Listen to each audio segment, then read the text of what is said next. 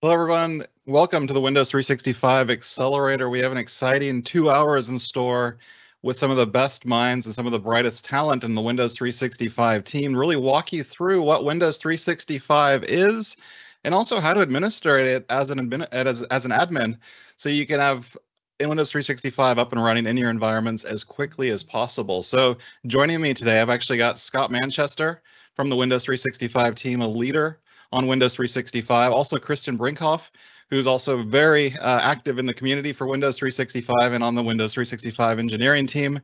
So guys, why don't you introduce yourselves and what you're working on? Hi, folks. I'm Scott Manchester. I'm the Director of Program Management for Windows 365. I'm a 21-year veteran at Microsoft and have spent the last 10 years working in the virtualization space. And I couldn't be more excited than to share with you some of the innovations coming with Windows 365 throughout this session today. So hi everyone, I'm Christian Brinkhoff. I'm a feature PM on the Windows 365 team as well as a community lead. I'm happy to be here, and I'm one of the PMs leading the Windows integration features that Scott and Jeremy will share in just a bit. And after that, we will jump into some deeper demos as well as hands-on experiences on how to deploy Windows 365. And after that, I'm there as well to give you some best practices and troubleshooting tips for Windows 365. So it would be a great morning or afternoon or evening, wherever you're joining from. So stay tuned and looking forward to it. All right, so why don't we kick this off with a question that I think a few people have on this live stream. What is Windows 365? What are kind of some of the components? How does it work? Is it the right solution for me? So what we're going to do, I'm going to present with Scott and really talk about what Windows 365 is and some of the background to it and where it fits in the whole technology spectrum that you're deploying now. So Scott, why don't you take it over and tell us what Windows 365 is all about? Thanks for the intro, Jeremy. So first off, Windows 365 is an entire new class of computing. And if you can stay with us for the whole session today, I'm sure you will have a deep understanding of why we made this very significant declaration of Windows 365 being a new class of computing that we call Cloud PC. Certainly is a virtualization technology, but it's like no other in the market today. And you're going to learn a little bit about where we're taking this in the future as we walk you through some of the integration that's coming in Windows with Windows 365. At the surface, Windows 365 provides a very powerful and personalized and secure experience for delivering Windows 10 or Windows 11. It's built in the cloud and provides all that elasticity that the cloud brings, but it's designed to mimic the experience from an admin perspective and how easy it is to set up and manage like a physical machine, and to an end user, it looks and feels like their personal desktop. It's all their apps, contents, and settings, everything streamed from the cloud. And it's powerful and scalable in multiple directions, meaning I can onboard lots of new users into the service and decommission them as needed. I can scale up any individual's VM size from a very large VM and shrink it down dynamically. So it's got all these elasticity in multiple dimensions to provide a very flexible compute experience for admins and very simple to use for end users as well. And of course, it brings with it all the new security enhancements provided by Windows 11. So this particular slide here is something I've presented, for the last 10 years as common use case scenarios for any virtualization solution. And man, has the world changed in those last 10 years, where different segments of these scenarios have become even more critical to many enterprise and small business customers. Obviously, data security has been never more important than it is today, with all of nation state attacks and other hacks, viruses, and other things that put your integrity of your corporate data at risk. With Windows 365, we provide a very easy mechanism to provision secure environments for your end users. High capacity computing has been never more important than it is today. Many organizations work with large data sets, work with a highly distributed workforce that's spread out perhaps around the world or around the country at a minimum. Using compute experiences powered from the cloud, not only do you get this high performance computing opportunities, but you also have all of these machines linked across our global footprint of Azure with a high-speed data connection. So when your remote employees are collaborating on large files and using Windows 365, they get all the benefit of the high-speed backplane and connecting all these machines around the globe. So if you're moving around large data sets or working on large files, the flexibility and power you get when you remote into these machines is far better than you'd get if they were sitting in their home working across the public internet and trying to collaborate. And of course, many factors have contributed to the explosive growth of bring your own PC. Many organizations now are using this as their standard model now. Someone joins the organization, whether they're a full-time employee or contractor, they can now empower them to use whatever device they already have to get access to a secure Windows 365 experience. We're going to show you some demos here in a minute, how we really embrace that and provide a very easy way for users to move between their local compute experience and the secured Windows 365 experience provided by their organization. Disaster recovery, that's the top of mind for many organizations, especially as they make this leap from on-prem where they control all this data to moving to the cloud. They want to depend on services that have disaster recovery built into the core capability. We'll walk you through a number of scenarios with Windows 365 where we provide a very resilient compute experience on multiple layers to make sure that you have many ways of recovering any potential threats or attacks, and also provide guardrails to ensure your end users have a very consistent and reliable service offering. We talked about the elasticity of Windows 365, the ability to onboard new employees and offboard them in a very simple manner. We do this in a zero touch and a zero trust kind of model where I can provision Cloud PCs for users anywhere in the world in a matter of minutes, and I have no need to have this physical exchange of hardware or any company secrets or anything between the two of us. So lots of flexibility we provide there, and you'll see some of these demos later today as we walk through the provisioning and deployment solutions. And M&A activities, right? There's been a lot of activity right now in mergers and acquisitions, and virtualization has been a very common technology used to make it easy for the acquiring company to provide access to all their corporate resources through a virtualization environment and easily get people on-ramped while also maintaining the work environment of the company being acquired as well. If you think about all these different scenarios, classically, in IT, these would take a lot of work, a lot of infrastructure to manage, a lot of things that you would need to do to make sure services are up and running. And the nice thing with Windows 365 is the software as a service platform, really keen on that whole idea of simplicity to make sure that you can have, these types of advanced capabilities with very little effort from the IT perspective. Yeah, that's absolutely right. So let's talk a little bit more about that. First off, Windows 365 focuses on the primary objective we have with any M365 product.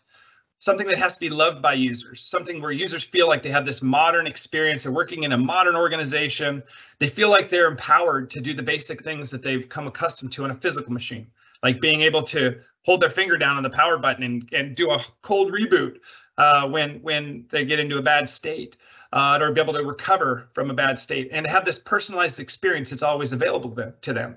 We'll talk a lot about all the unique features that we can bring forward with Windows 365 because of the unique architecture that we provide with our Cloud PC. And of course, it has to be trusted by IT, and it has to be familiar to them as well. Having a separate model of how you provision and manage virtual machines is a lot of overhead for many organizations. Has been the thing that's kept traditional virtualization from really hitting the mass market appeal. The complexity of having a completely different workflow for building and managing, distributing, and securing your corporate workloads in a physical environment should be the same as it is in a virtual environment. And that's where Windows 365, as you'll see in these demos, really blends that together. So from an IT admin perspective, they're just PCs, whether they're in the cloud or a physical PC that you deliver to somebody. So we'll talk a little bit more about these two things, but Windows 365 is the epitome of a product that really addresses the needs of end users and the needs of admin. You've got both solutions available for smaller or medium-sized businesses and also larger enterprises. So what are some of the differences in terms of feature sets, and what are the right options for any of the viewers that are watching? We've got a couple hundred online right now in terms of which ones to select. Yeah, that's great transition to the next couple of slides where we'll talk about Windows 365 Business, which is really targeted at small businesses, small to medium-sized businesses. So we say basically at that kind of 300 mark. Many organizations at that level might choose the enterprise product or the business product. As you get down into those smaller organizations, all the way down to what we call our very small businesses or VSBs, this is where Windows 365 is really distinct from other virtualization solutions in that there is no fixed cost, meaning I can deploy Windows 365 to a sole proprietorship where there's only one employee. And it's very economically viable for them to do that because there's no fixed cost that I have to amortize across a group of users. I can simply deploy one machine. I don't need a domain controller. I don't need an Azure VNet. I don't even need an Azure subscription. I can purchase, deploy, manage, consume, all from a single portal experience and do this with the very small businesses. Windows 365 Enterprise is obviously targeted to our larger organizations that already do management inside of Intune, inside the Microsoft Endpoint Management Portal, or looking to modernize their deployment and start on that journey of building, deploying, and managing their compute experiences inside of our modern endpoint management tool, where all of the Windows 365 Enterprise management takes place. And you'll see some really great demos of how all of this works as we get later into the session. I'll walk you through a little more detail of the breakdown of the two products, just for those that are curious about where the differentiation and capability are. Both of these are designed to be super simple and to leverage the existing skill set organizations have. In the case of small businesses, we assume that they're not familiar with any of our admin portals, that they simply will land at windows365.com, discover the service, discover the options they have, deploy that, and be up and running in a matter of minutes. That's really how it was built. So it's designed with a set of core features that make it super simple to use, super simple to manage, and doesn't require a lot of central IT.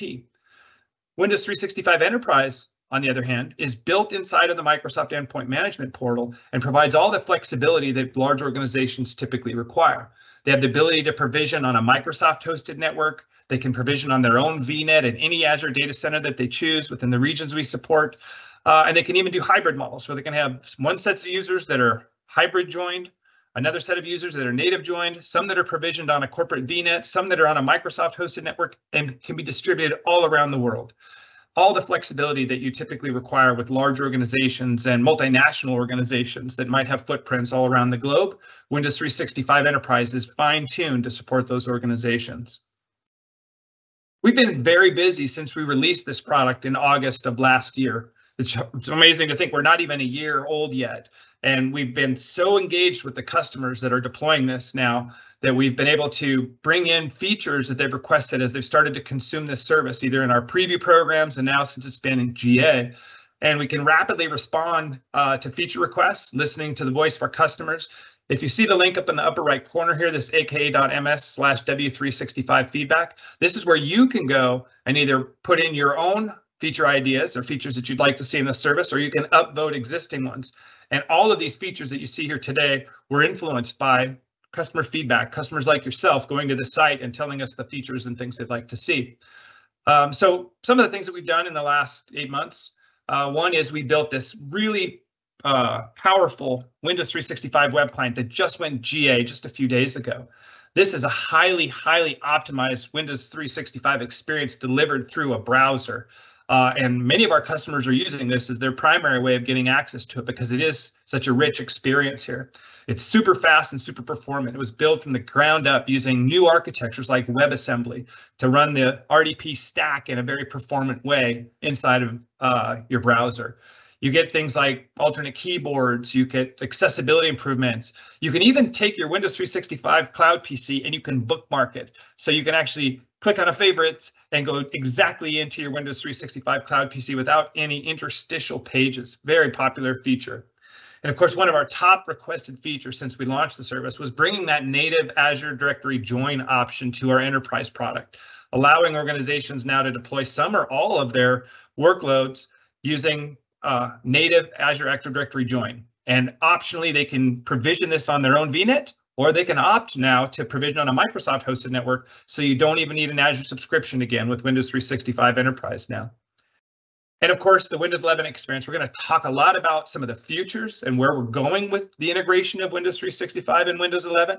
But when we launched this at day one, when Windows 11 went GA, we went GA with support for this on Windows 365, providing the full hardware compatibility to ensure you get the most secure and best Windows 11 experience delivered through Windows 365. And of course, we've been working a lot on all of the management and configuration options that admins want to ensure that end users get the best experience.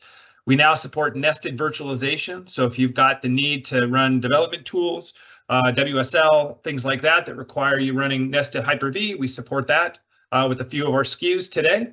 Coming forward in GA soon is our point-in-time restore feature, one of my most exciting new features.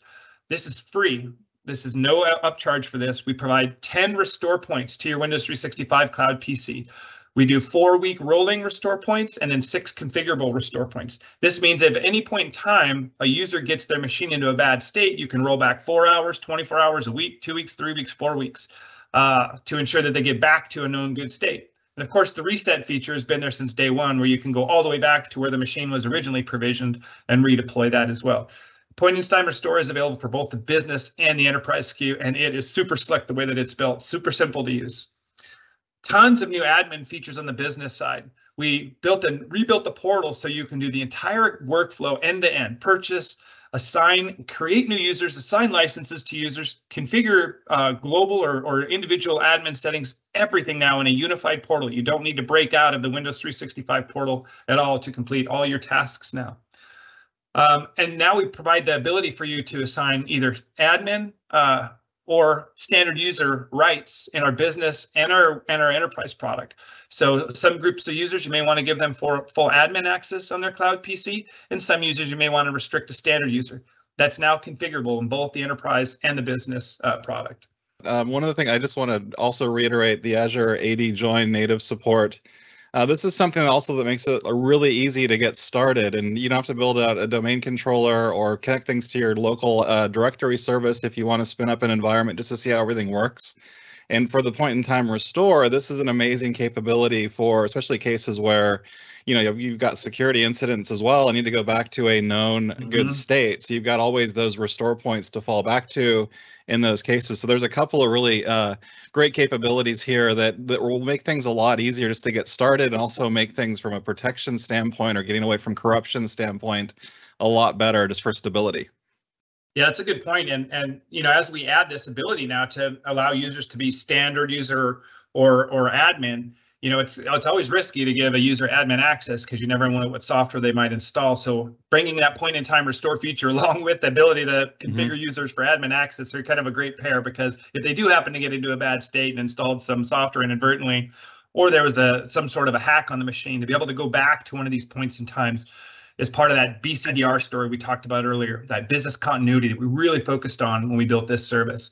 Definitely. That's a good segue into some of the up and coming features, which further extend this capability to provision secure and high level business continuity capabilities to the solution. So we talked about bringing on the native Azure Active Directory join. Coming soon will be the ability to do a single sign-on end-to-end. We do cache credentials now, so it's a pretty smooth experience today, but we'll further reduce the times that users have to provide their password by providing SSO support.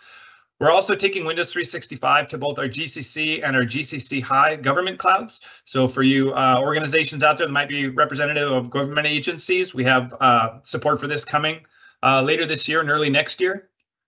We're going to show you a lot of this experience category of new features. We're going to show you the new Windows 365 app integrated into Windows 11. Going to show you how easy it is to switch between your corporate and your personal desktop, and to show you a new model of computing where you can configure a Windows 11 device to boot directly into Windows 365. And then a very forward-looking scenario where now you can take your Windows 365 experience, and even in a disconnected state, to be able to still work on that compute experience on your local device and resynchronize when internet connectivity is restored. So we'll show you some demos of those 4 things in that category. We're doing a lot of tools to give admins visibility into the workload of their Cloud PCs. When we launched the product, we launched really innovative new features built into the endpoint analytics reporting functions inside of Microsoft Endpoint Management Portal. Tools that allow you to measure the latency and the relative performance a user has with their Cloud PC, and then wiring that up to tools that would let you dynamically resize that user's machine up or down based on their usage of the virtual machines.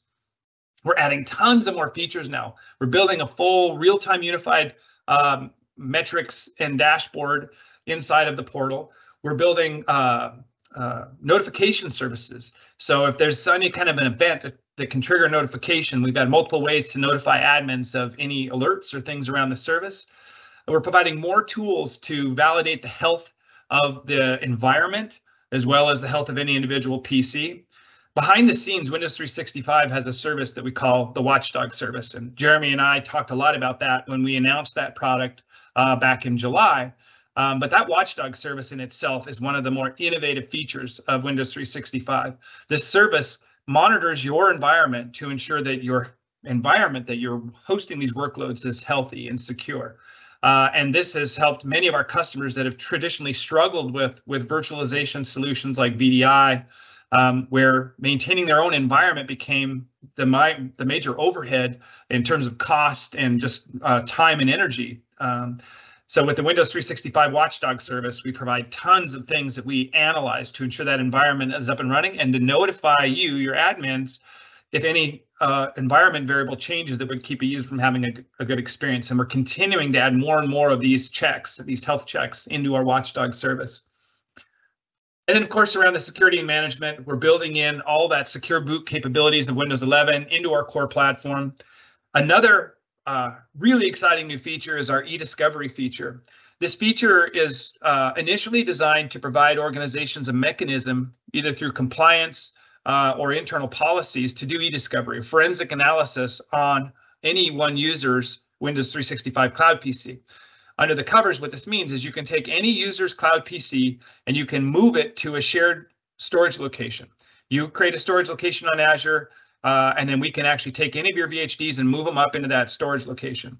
This is a really great opportunity for you to meet compliance or requirements you have internally around e-discovery, but it's also another form of resiliency as well. Those VHDs, once you've archived them and stored them in your own storage location, in the event of a total catastrophic failure, you could always recover those VHDs anywhere, on Azure, on-prem.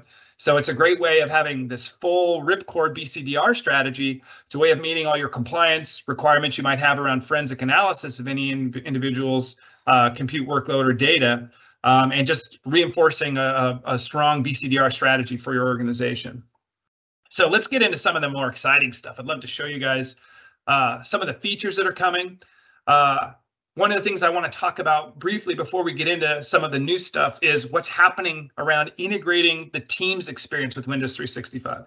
If you're a heavy Teams user, like most of us on this call are, and you use it inside of a virtualization workload, you've seen great progress in the last 12 months. Amazing amount of activity that's gone on to make sure that Teams works really well inside of any virtualization environment. But we have some unique opportunities with Windows 365, being it's a personal desktop to provide a great experience even beyond that.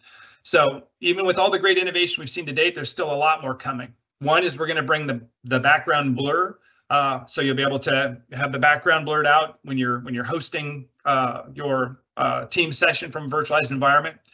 Each window will be a child window like it is when you run it on the natively in Windows, so you'll get sub windows for all of your events like this session we're in now. You'll be able to transfer your session to your phone. You'll be able to see live captions and transcripts. You'll be able to give other users control of the session. And all of these things are coming first to Windows, but all rolling out to other clients like Mac, which now has many of these features in preview now with the Mac Teams client for virtualization. There's a separate work stream happening even beyond all of these great new features rolling forward into our virtualized estates for Teams. Coming soon will be full integration of Teams experience, where new features will simply go out for bare metal, running local, as well as in the virtualized world as well. So sometime next year, we'll see this transition where all features will now begin to SIM-ship, and this delta between the experience on a physical device and the delta on a virtual device will close once and for all. So exciting innovation happening around Teams on Windows 365. And of course, other unified communication apps like Zoom and others work with Windows 365 very well also. One of the more exciting things I think that we announced on April 5th when we did the Windows commercial event was really that integration between Windows and Windows 365 and kind of blurring the lines, making it easier to access your cloud PCs, whether you're booting your PC, whether you're in the session. So Scott, why don't we spend some time talking through, some of the things that we can do, or will be able to do, I should say, in the future in terms of, again, blurring those lines and integrating the two different Windows environments. One of the first things I think that is sometimes challenging is going from, cold booting into an OS and then going into your client, whatever that client is, or the browser, then connecting to your cloud PC. And we're making that even better now, right, with something that we call Windows 365 boot. Yeah, that's exactly right, Jeremy. One of the more exciting features that we announced a few weeks ago at the Windows commercial event was this new capability we call Windows 365 Boot. And as Jeremy pointed out, it just provides a new mechanism for you to configure a Windows 11 device into a mode that we call min-win, meaning the Windows shell goes into this minimized state where it just provides all the basic necessities to get connected to the internet, but then now it is just a portal to your Windows 365 Cloud PC. This device could be a variety of different form factors. One of the more exciting new ones is more of a tablet device, more of a device that you can easily pass from first-line worker to first-line worker as they move between shifts. And all the first-line worker needs to do is hold this up to their face, log in with their Face ID, and they're booted directly into their Windows 365 Cloud PC experience. This configuration of a Windows 11 device into this min-win will be something you'll be able to do either through autopilot. So as the device is provisioned and delivered to the user, it's already set up this way, or something that might be able to be configured directly through the Microsoft Endpoint Management portal to put this device into this mode. Well, let's take a look and see what this experience looks like real quick. So this scenario goes by pretty quick intentionally, because at the end of the day, this is designed to be super simple. So here I am at this new device configured into this Windows 365 boot mode. I'm going to log in with my face using my camera here. And now instead of booting to the local shell, I'm booted directly into my Windows 365 experience. So here I am where I left off last. One of the other unique capabilities of Windows 365 is that it is my personal desktop. This is my machine, and it's always where I left it the last time I was using it. So I might have been working on this spreadsheet on a Friday night. When I log back in on Monday in that super simple mode you just saw, I'm right back where I was in context, right in the middle of that spreadsheet I was working on. I might have a Word doc open, a PowerPoint, some emails I was reading. Everything's right where I left it.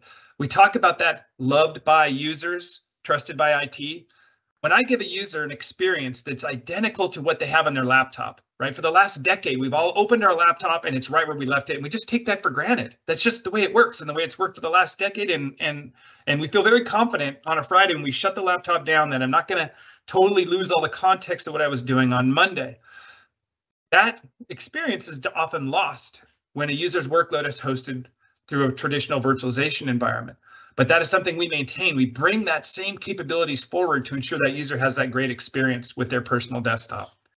You know, and one of the other things I think in terms of getting to your cloud PC is a lot of people are doing hybrid work these days. They're using personal devices. Maybe they do have something that was given to them by their company, but we need a higher level of security. We need to make sure that the Windows 365 Cloud PC is always in a managed state.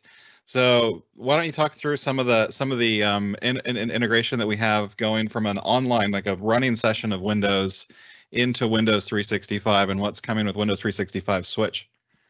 Yeah, great intro on that, Jeremy. As we mentioned earlier on when we walked through those 6 scenarios that are very traditional scenarios for virtualization that really come to life now with Cloud PC and Windows 365. We talk about that bring your own PC scenario. This is becoming more and more prominent. It was already a trend happening before COVID and all the supply chain issues that we've seen to date.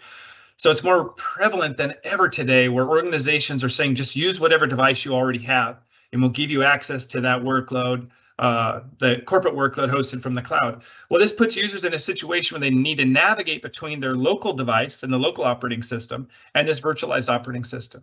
With Windows 365 Switch, we're going to make it very simple to discover and move between your cloud PC and your local device. So let's walk you through a demo of that and show you what this will look like. So this demo goes by very quick, intentionally because it's designed to be super simple for end users. The Windows 365 Switch is built into the new desktop task viewer that you see built into the taskbar here. So right next to the search bar, you'll see this new icon here, which is the task viewer icon.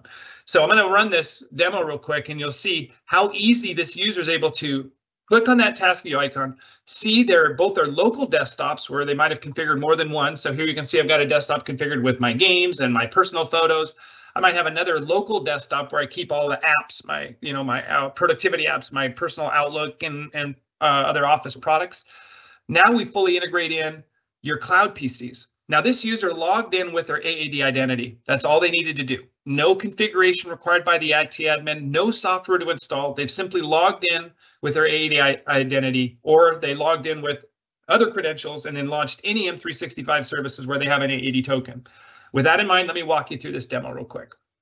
So here the user will click on the task view icon, and simply just hovering on it, you will see that you have not only local desktops, but you've got this new Cloud PC option. And this Cloud PC option, you'll notice it was that same view you saw before, that spreadsheet that was running last. And that's how quickly I just switched from my local PC to my Cloud PC. I'm clicking on the same task view within the Cloud PC, and I'm back to my local desktop. I know that demo goes by really quick, and that's really the point of it, is it's so easy now to switch between my local compute experience and my Windows 365 Cloud PC experience, and to be able to do that in a way that's very consistent. No software install, no training or configuration required for the end user. They simply log in with their AAD credentials. Okay, Scott. So one of the questions that you and I think both get a lot, probably since even the days of terminal services, what if I don't have connection to the internet or to be able to get to that service? Maybe I have intermittent failure in connection or no internet for a point in time. How would I use a Cloud PC then in that type of situation? Yeah, that is really the holy grail of any virtualization solution, is to be able to provide a mechanism where even in a disconnected state, I can be productive. So when we launched Windows 365 back in July at our Inspire event, Satya announced it in his keynote, and he announced it as not just a new service offering, but this new category of computing called Cloud PC.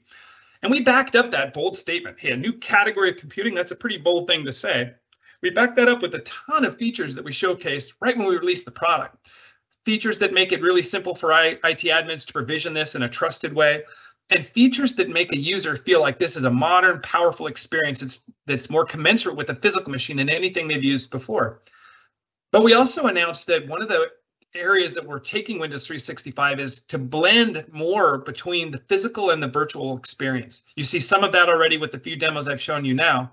But the holy grail is to be able to support a scenario where on a well accommodated local device, meaning I need to have a little more memory and storage than a thin client device.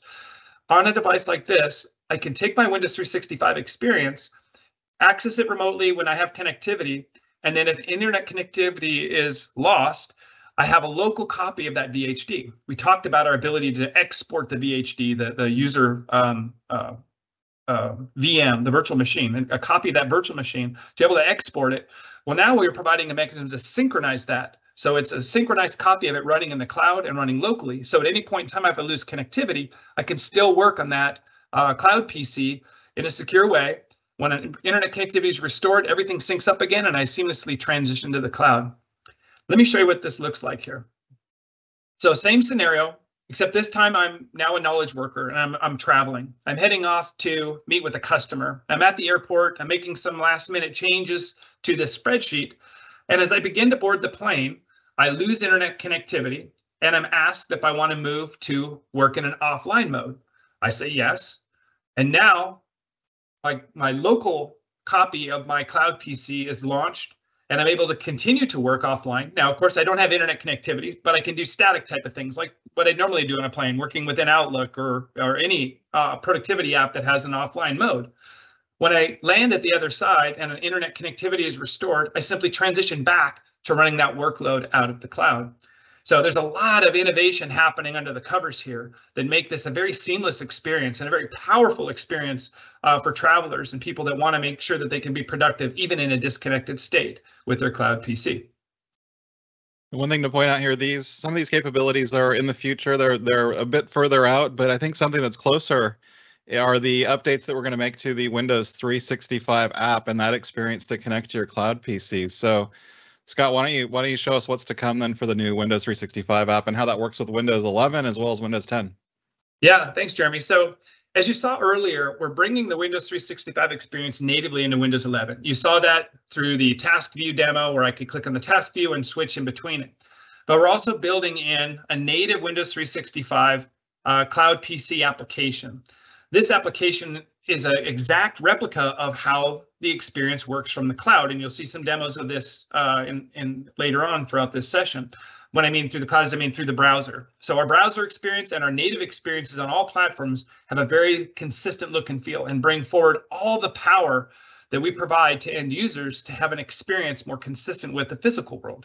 And again, Windows 365 was built to not require training for your admins or training for your end users. So this application, again, requires no configuration or management. You simply log in with your AAD credentials. We discover your Cloud PCs, and it has this really rich first run experience to help guide the user and orient them to this application. Let me show you a quick demo of how this will look. So if I go to the Start menu, I can launch the application built natively into Windows 11 and is available as a download for Windows 10. Being this is the first time I've run it, it walks me through the first run experience. It tells me a little bit about what to expect when I'm using my Cloud PC. It shows me how the tile works. It shows me what's required for me to get access to this, and then talks about how simple it is to launch your both Windows 11 and Windows 10 experience. What I'm really excited about here is all these rich capabilities that a user has with their Cloud PC. They'll be able to restart it, resize it, restore it back to a previous state is available right here within the client application. And then simply clicking on the tile takes me straight back to that personal desktop that's always available, just waiting for me. Now you've seen this demo now as I've moved from booting directly into my Cloud PC experience with a new Windows 11 device. You've seen how I've integrated in this fast switch with my own personal device moving between it, and perhaps a corporate provided device where the Windows 11 Cloud PC experience is built right into the shell. All of these provide a very consistent way for users to get access, and each of these could have been a different machine in a different place in the globe, and allowing me to continue to get right back to that same Windows 365 Cloud PC. We talk about Windows 365 is available on any device, anytime, anywhere. It's your personal desktop delivered from the cloud. Thank you so much, Scott, for really giving us kind of the lay of the land as to what Windows 365 is, some of the capabilities that we have across business and enterprise, some of the new capabilities to come, and also what's coming in the app. I think now is a good time, though, that we transition really to some of the admin topics. And for that, I'm joined by Christian Brinkhoff, who's been behind a lot of the design, the specifications, kind of the capabilities for admins. So again, thank you, Scott. And why don't we move over to Christian? We've got a lot more things to present and a lot more kind of depth to go into in the next hour and a half. Yeah, thanks, Jeremy, and it's always great to work and present with you and Scott as well, because it really creates the connection between what we can do for business as well as technically. And we all have deep technical knowledge because we all have the engineering passion in mind, and that really represents this event. You get a quick intro, kind of the vision of the service moving forward. And right now we are jumping into the how-to.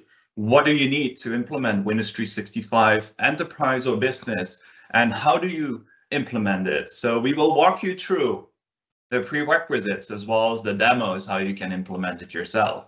And I have Jeremy here that can keep me honest and ask some questions as well that you point in the chat live here, so it represents sort of the scenario and the questions you have too. So let's get started. Yeah, my favorite topic is deployment. That's why I've got deploy in my Twitter handle and everything else. So would love to go through what's the initial provisioning process look like, and what does somebody need to do to get everything up and running?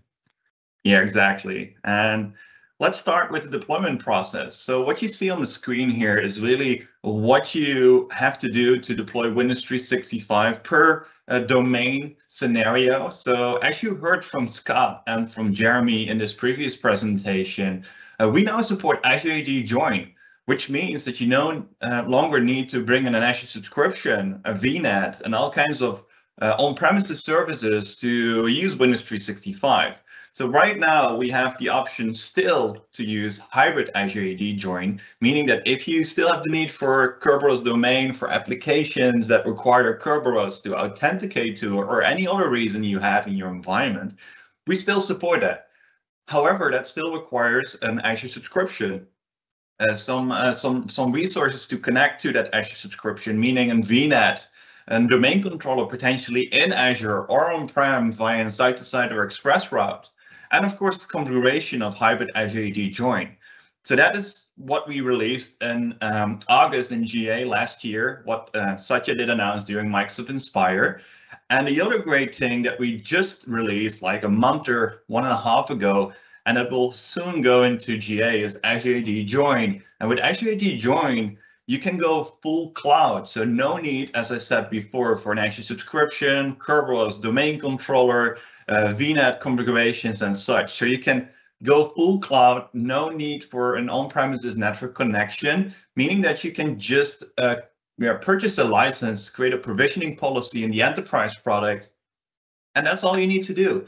And then you're good to go, and you can just provision a Cloud PC from there without any on-premises infrastructure or need to do something first in order to provision a Cloud PC.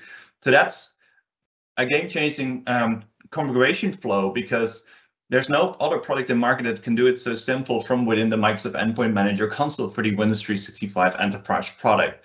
Then we have the Windows 365 business product, and that has been from the start already with that experience. So you only had to, and still have to, of course, provision a Cloud PC via just attaching a license to a user, and then you're good to go.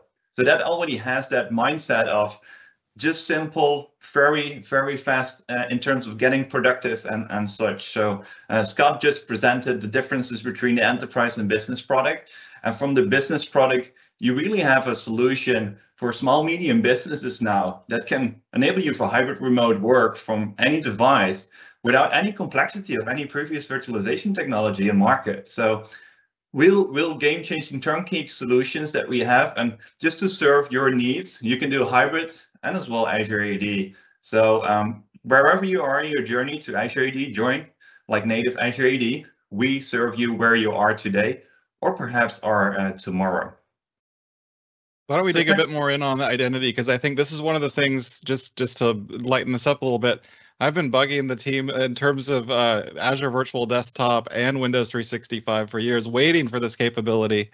So it's good that we have it now, and it's something that I'm super excited for. So why don't you kind of go through that a little bit more in terms of, you know, what you can do through Azure AD Join and what you can do now if you still want to have hybrid Azure AD Join available.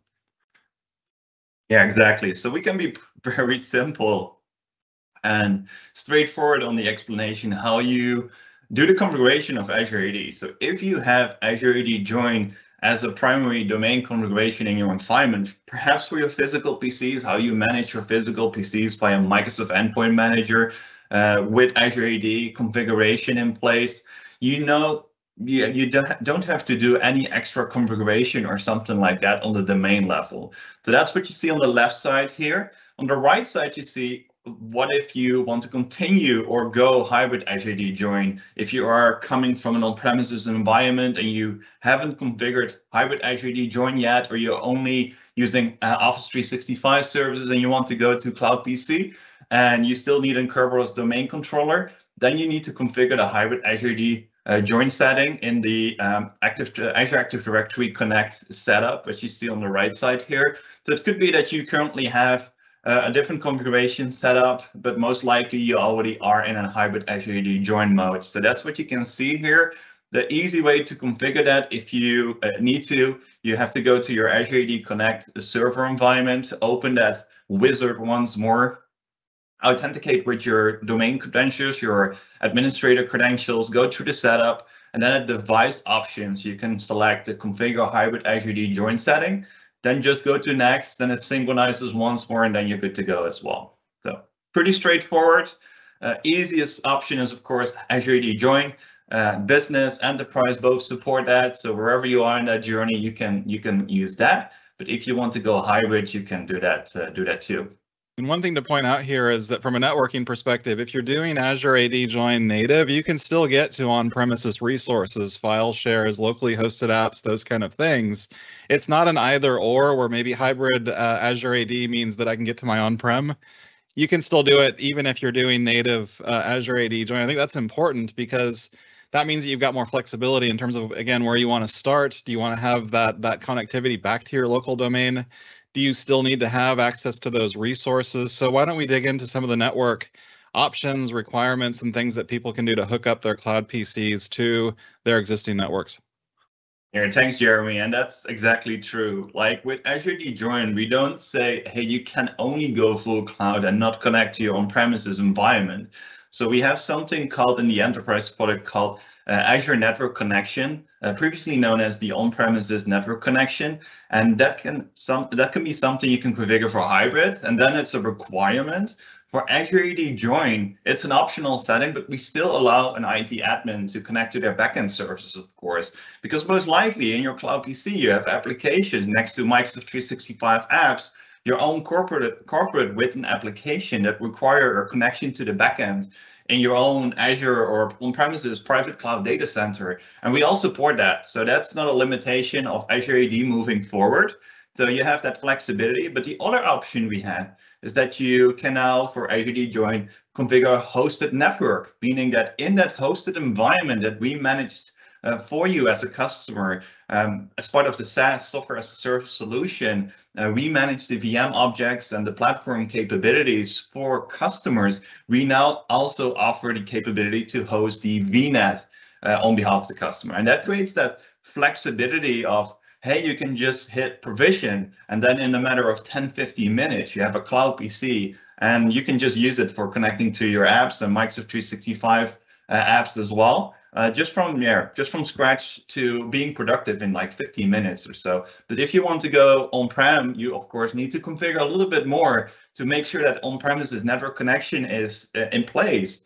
However, it could be that you already use Microsoft Azure services, and therefore you already have an express route. And then that capability is just as well, just a flip of a switch, because you already did that platform capability and configuring those network requirements in order to connect to on-prem from your Cloud PC environment.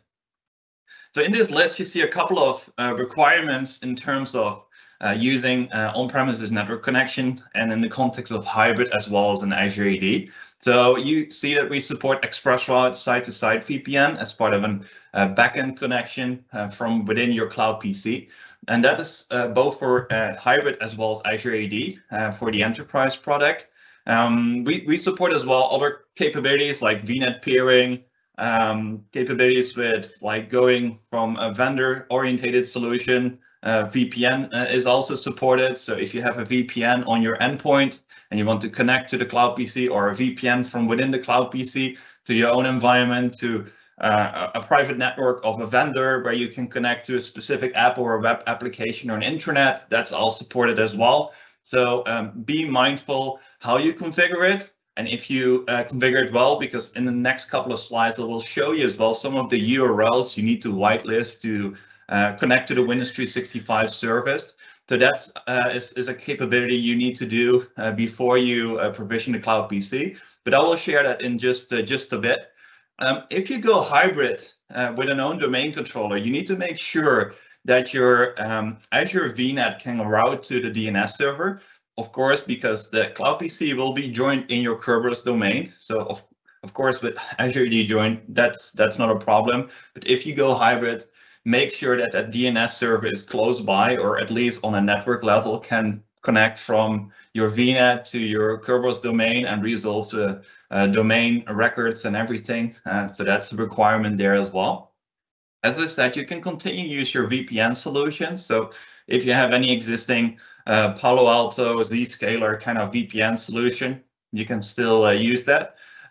Azure AD must be in sync with AD. So if you have hybrid, make sure that that's sync in place as previously shared in that screenshot. Make sure that that setting is in place correctly, because that means that all the components as well as the computer objects are active in Azure AD.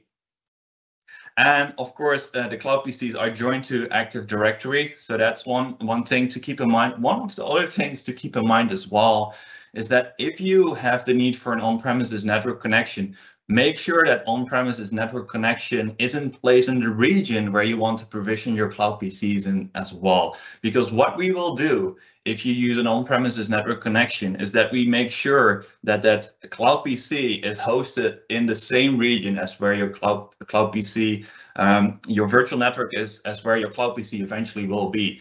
Meaning that we keep it close for the latency purpose as well as the direction where we want to steer that provisioning in. So that's something you can control yourself as well. If you go Azure AD Join, you can just select the regions we support and then do it just proactively from the provisioning policy setup. And I will show you how that works in just a bit as well.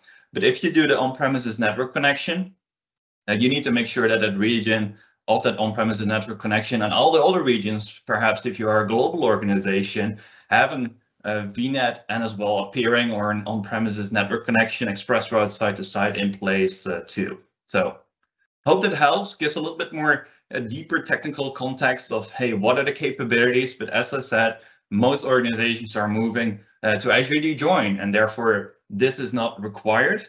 However, we still support an on-premises network connection. So if we move forward, like if you configure an on-premises network connection, as I said earlier, you need to configure the DNS configuration settings. So what you see here on the screen is the network configuration of your VNet on the right side for a hybrid Azure AD Join. So make sure that when you configure your environment, and it is hybrid, that you set up your DNS servers as part of your VNet to your DNS servers on premises or in the Azure cloud. It just needs to resolve the domain controller or the domain name, the Kerberos domain, in order to succeed in provisioning of the Cloud PC. And on the left side, you see, of course, that Azure AD Join doesn't require that because everything just resolves up to Azure AD directly. All right, related to that, Christian, what about, you know, I think a lot of network admins who might be tuning in, they're going to start to see a ton of traffic to various, you know, addresses, endpoints, URLs that they might want to block because it's like all of a sudden I'm hitting these different services. You mentioned earlier there are some endpoints and URLs that we need to make sure that are freed up. So what are the things that we should pay attention to and also relay that information back to our network teams? Yeah, that's a great question. And to be honest, there are some team members on the call here that are more in the field and connect directly with customers. And the main, like, I think in the top three troubleshooting errors and mistakes are around networking and onboarding to Windows 365. And one of the main reasons is that the URLs, the cloud URLs that we use to connect to our Windows 365 services on the backend, so Microsoft Endpoint Manager URLs, potentially Office 365 URLs, as well as the AVD control plane URLs. All those URLs need to be accessible from within your Azure environment if you connect to on premises, as well as have the need to connect to your backend, as well as from the endpoint side. So connect to the service is required as well to at least have 443 to a couple of URLs open. And most likely that's all working because that comes from outside to inside. But if you have back and forth communication coming in, then URLs need to be whitelisted. And we have a great documentation page for this, which lists all the URLs you need to whitelist. So you see that on the screen here too. So most of the traffic is all going outbound.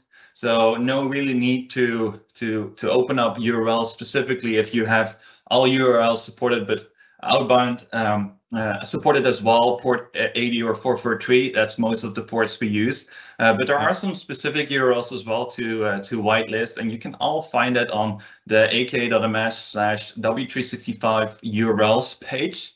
And on the aka.ms/mem URLs, you find the specific mem URLs that we need to whitelist mem access, like connecting to the mem backend and doing application delivery rules and endpoint analytics, monitoring actions, telemetry data that gets in and out. That needs to be whitelisted, of course, too. And related to this, Christian, I think the question I get probably more than any other question is, does this use RDP port 3389 or SSH 22?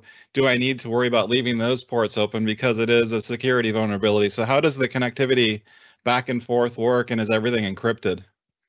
Yeah, that's a great question. And if you are interested in diving even deeper than the content we have right now, the last presentation is exactly around networking flow, architecture, how are the components defined per what Microsoft manages, what the customer manager / the partner. So I really encourage you to stay on till the end of this session. In the third session of this Windows 365 Accelerator, I will mention it deeply.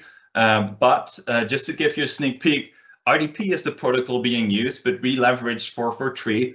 So not like the insecure 3389 port that we know from 30 years ago from Terminal Server NT4.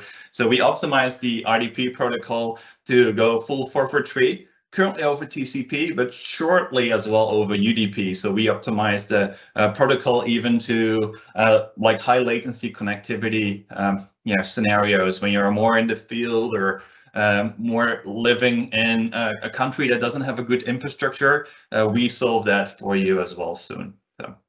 Cool. All right. So what's the licensing then? The requirements for getting everything configured and making sure that people have what they need? Because I know there's probably a Cloud PC component and also a Microsoft 365 component, right?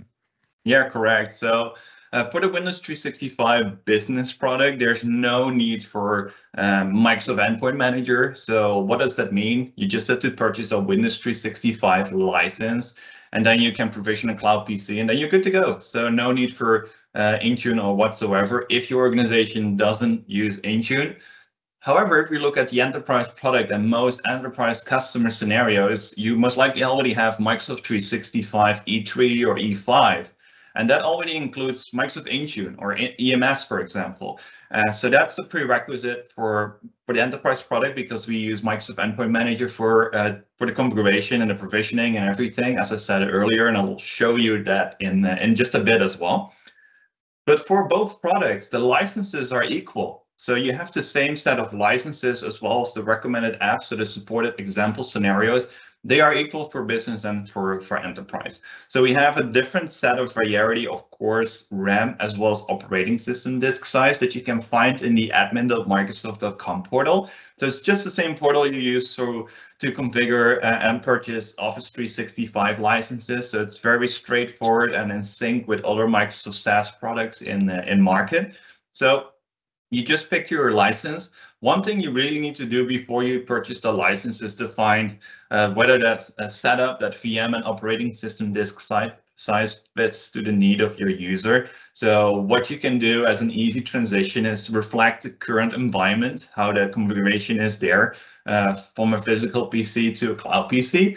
Test it with one user and then just give a thumbs up if the performance is great, and then purchase all the other licenses as well. But always recommend, because every customer is different per kind of applications, to test the environment and the license that you use yourself. But we have some guidance here that we tested as part of our early testing, which we do on the back end as part of the SaaS service to optimize and test our licenses for desktop scenarios. So we have specific SKUs and configurations customly made for Windows 365 that represent a desktop Windows 10 and Windows 11 full desktop persistent, personalized Windows experience. So think about like 2.4 is more lightweight kind of office worker scenarios, but if you go more to the 2 core 8 gig of RAM and 16 and 32, you go more into beefier kind of power user machines.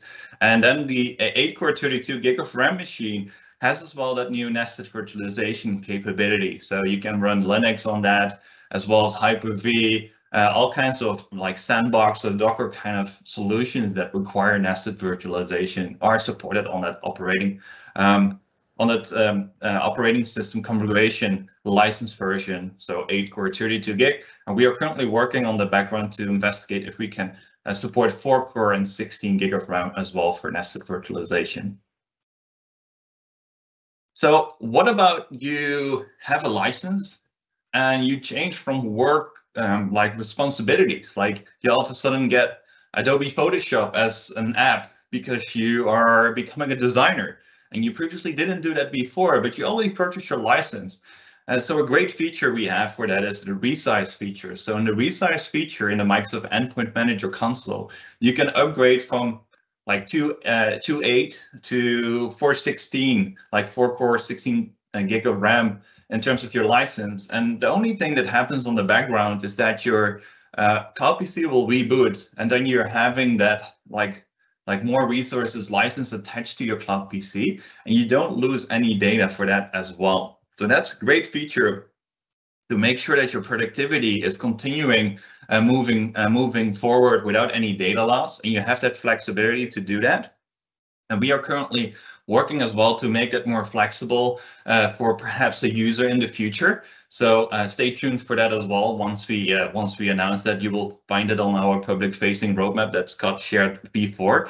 But we are working on some improvements as well. So what does that mean? You can as well in the future downsize from licenses, as well as change the operating system disk size back and forth. So all kinds of supportability features and improvements to the resize feature. And one ask we received as well from customers is, what about like bulk amounts of resize actions? Like, what if you have a full department that all of a sudden needs Adobe Photoshop?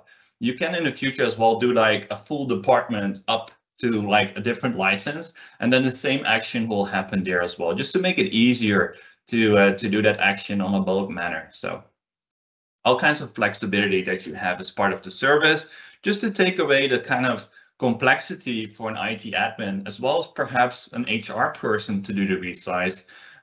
So no need to test a different SKU on Azure, see if that performance is doing well, and all those like complexity that you have in a virtualized environment on premises. This is all pretty straightforward and easy to use and resize in your environment. So from a provisioning policy perspective, these are the things that are actually getting the Cloud PCs in a state, a configured state, so that you can push them out to the various users, right? So what are some of the elements to know about provisioning? Yeah, that's a great question. And as I said before, like we covered licenses, domain configuration, and what kind of prerequisites you need on the networking side, if you have any.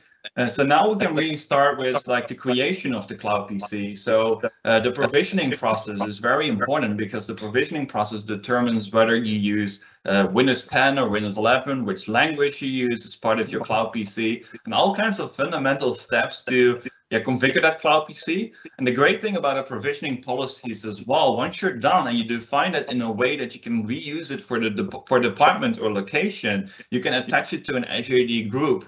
And you can make that Azure AD group like department, location.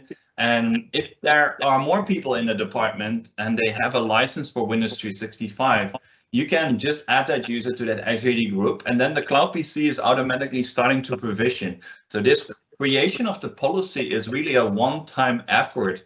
And then you're good to go for the future to expand to that environment as well. And what you can do as well is attach that Azure AD group to a license. So what then happens is, if you are an HR person and you add a user into an Azure AD group, then the license as well as the Cloud PC gets provisioned just straight away. So in 10-15 minutes, your Cloud PC will be ready. And there's no real like provisioning policy configuration or MEM activity happening. So you can just streamline that process for your end users as well as for your HR people. And you can even add like ServiceNow as a partner to it to make it even more easier, and combine it with other HR specific systems in your environment. So here you see a quick run through. So in the MEM portal, you see in devices Windows 365, and from there you can go to provisioning policies in the provisioning section of the menu of Windows 365, and I will show you that in a bit as well. And then you can just create a policy given a name, a type of domain, so hybrid or Azure AD join, the location of your network, the configuration of your network, the localized settings, so you can select which language in the Cloud PC needs to be configured, as well as the image, so Windows 10 and Windows 11. And after that, you're just done and have to configure that Azure AD group. So one thing I would like to show real quick as well, and I will do that just in a bit in a demo too, is after you configured your provisioning policy, everything starts to provision. But before you do that, you still have that option to configure a network connection. And what you see on the screen here is the difference between whether you are going Azure AD join or hybrid Azure AD join. And with a network connection, we keep that network connection in the portal, and we keep that sort of in sync with the kind of quality level as well as the telemetry we collect to make sure that that connection is in shape to connect to Windows 365 and as well allow users to connect to Windows 365. So what does that mean? If you have Azure AD join and the need for an on-premises network connection, you configure that to your Azure VNet with your ExpressRoute and site-to-site VPN. And on the background, we do some checks on that environment, meaning that we check the Azure subscription, we check how many IP addresses you have available in your VNet, we check as well the URLs. So as I shared earlier, the cloud URLs we use for MEM and for Windows 365, and as well as some of the AVD backend services we leverage. We sort of do a check, a port check, as well as a URL check, whether the network that you use, if you route it to your own firewall, is allowed to connect to the Cloud PC services on the backend. So you see that green checkbox pass, so that means everything is good. If it's like blocked for like a port 443 or port 80 or something like that, we will show that and as well give you the proper information to fix it. And for the hybrid Azure you joined, we do exactly the same, but you see a little bit more lines in the check names, because of course you have a domain controller. So we check as well whether you can resolve DNS or the domain controller, whether it's like reactive or responsive to the network level that it requires to have to join the Cloud PCs to the computer as a computer account to the Active Directory domain as well. So all kinds of capabilities that belong to a SaaS service to release an IT admin from the extra knowledge that is required to configure a solution to enable hybrid remote work that Windows 365 does. So no need for complexity or constantly checking with a known monitoring solution. We bake that into our service moving forward, and we have more of those checks that proactively can alert an IT admin coming up as well in endpoint analytics. So for example, if you have a connectivity error in your environment, it sends an email or an SMS to the IT admin saying, hey, you need to either wake up or stop drinking what you're drinking right now, because you need to fix something before users can start or recognize any errors in your environment. And I have some slides on that later on as well. Okay, so now you've got the Cloud PCs spun up. You've made sure the network connections are healthy so they can get to the services they need to and join the domain if they need to. So what does the user experience look like? What can they do? Yeah, so as you saw with the previous presentation, we are working hard on merging the experiences into Windows 11. So you will soon see more in Windows 11 client experiences that you previously had to download separately and go like via different routes as an end user to connect to your resources. So with the web application which we have today, which is identical to our service, you can connect to Windows 365 from any device. So any device that supports an HTML5 browser supports the Windows 365.microsoft.com portal. So if you go to windows365.microsoft.com, we have an own unique portal, domain name, and end user experience in there that is identical to Windows 365. So what you see on the right side here is the end user cards. So you see a representation of the Cloud PC. So how many cores you have, what is the amount of RAM, what is the storage size. You see as well when you connected last time to your Cloud PC. And one of the quick sneak peeks you see here as well is that we are internally working on GPU SKUs as well. It was one of the questions that came into the chat. So we are actively working on that, and the timeline is TBD, but when that is more accurate, we will share that with you as well. Other great capabilities of this portal, what you will get in the Windows client as well, the Windows 365 app that Scott just presented too, is the capabilities to do self-service user actions. So you can do a restart or reset or rename or troubleshooting or any of the point-in-time restore features that we have today as well, directly from the end user perspective. So you can do a reboot, of course, because you cannot connect to your Cloud PC for any other reason. So you reboot, you just do a power switch, and then you're good to go. But as well, resetting your profile to the factory default, for example, rename your Cloud PC, restore it to 4 days back because you had an issue with an application or you did developer work and you need to revert to 3 days back because your code was looking better 3 days before than it was today. That's all supported as an end user. And for point-in-time restore, we can as well allow an end user to, or an IT admin to not allow an end user to show it. So all kinds of flexibility there to make sure that the IT admin is still in control of any of those settings too. I'd love to see some of this stuff working. Do you have some demos for us, Christian? Yes, of course, I have. So I came from like virtualization technologies from the past, and I've seen coming those solutions from a long way into Microsoft, and it's just great to be able to improve a service as well as work together with a great team of like-minded people to solve challenges we had for the last 30 days. into Windows directly, as well as the simplification of the setup of the product. So what you see here is just the first step. You purchase a license. So just straightforward, you go to admin.microsoft.com and you go to purchase services, and then you search for Windows 365. In here, you see Windows 365 Business and Enterprise. So one remark here is that the one core license is not available anymore. So you cannot purchase that anymore, but you need to purchase the 2.4 or higher license, and this is for business. And for enterprise, you can easily find it on the right side. And for the business product, if you have software assurance or any other license for Windows 11 or Windows 10, you can go for the hybrid use benefit program as well, and that gives you an extra discount on the Cloud PC license because the Windows license is already paid. So be mindful if you go down that route as well, that there are some benefits on the licensing side. So with that, we did the prereq on the license. So pretty straightforward. For the business product, this is kind of the only thing you need to do. So business product, just purchase the license, assign it to a user or an Azure AD group, and then the Cloud PC starts to provision. I have a demo on that later on as well, on a couple of those IT admin capabilities we just released as well to improve the kind of admin capabilities you have for even a simple product like Windows 365 Business.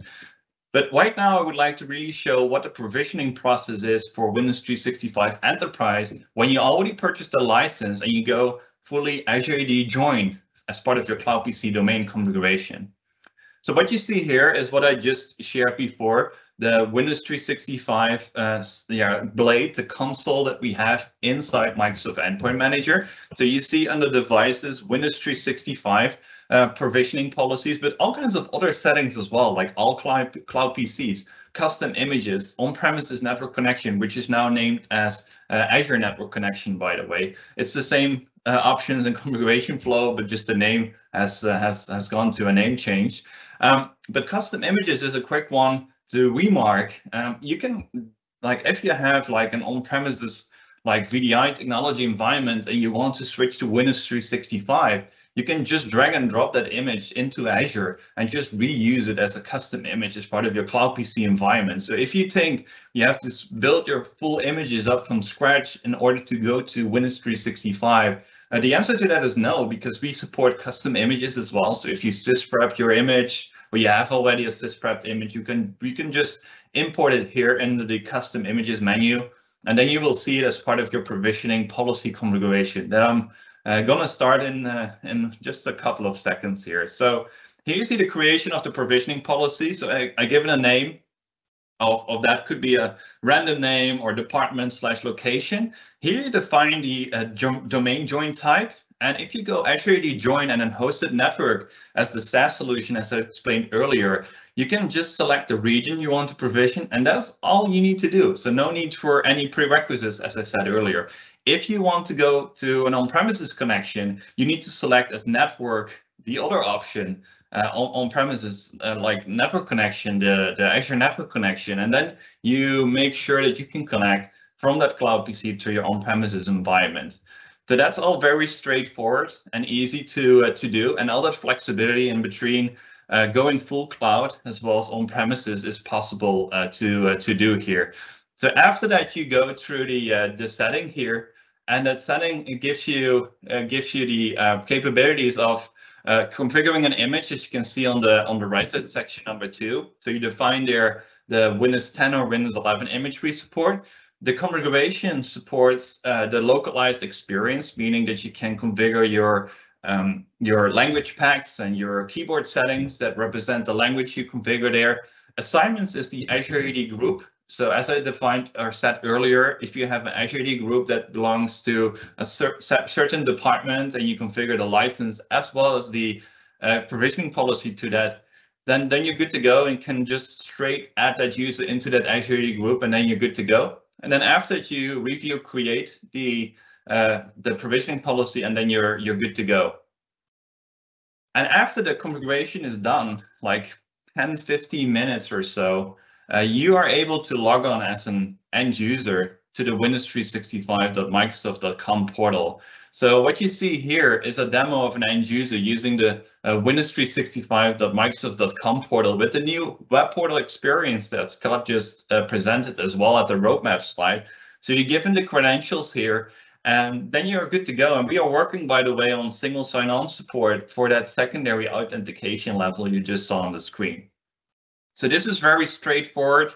You just log on and you have your Windows 11 Cloud PC ready for you from any device. This even supports Linux, for example. If you have Linux and you have an HTML5 browser on that endpoint, you can support that as well from there. And we have partners as well that support Linux if you have a requirement for that. But of course, we have clients for Android, Mac OS. On an iPhone, you can launch a Windows 365 session, and even on a Surface Duo 2 or any other Windows device, of course, that we support today. Okay, so those are the enterprise experiences. What does the business experience look like for smaller, medium businesses up to 300 seats? Yeah, let's switch to the business product. So I already explained a little bit, like Windows 365 business is as easy as just assigning a license. So I'm skipping the license purchase flow because I already showed it to you.